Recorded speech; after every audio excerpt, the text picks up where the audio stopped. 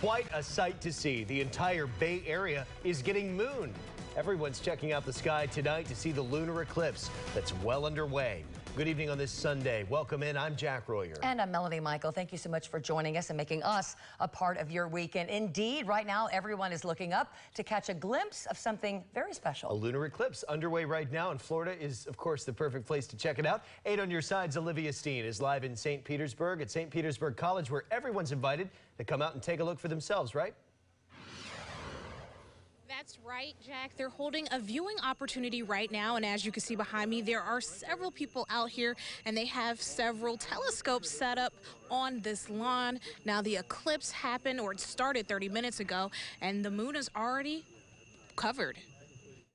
The moon, during the full moon phase, will actually pass into the Earth's shadow and get covered up in the Earth's shadow. Creating a lunar eclipse. It's one of the most simple of celestial events, actually. Craig Joseph, planetarium director, tells me this celestial phenomenon occurs twice a year. And when they come, they last a pretty long time. It takes about an hour for the moon to move into the Earth's shadow.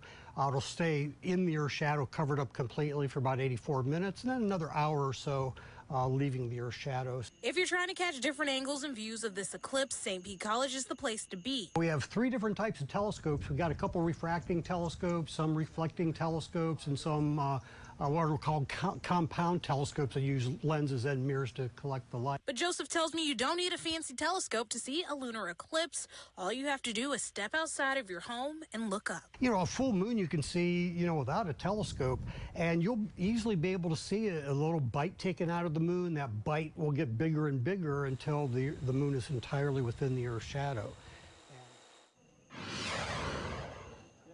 Now, the telescopes here at St. Petersburg College are available for your use until midnight, so it's not too late to come on out. Jack, Mel. Pretty cool. Love that. Thank you so much, Olivia.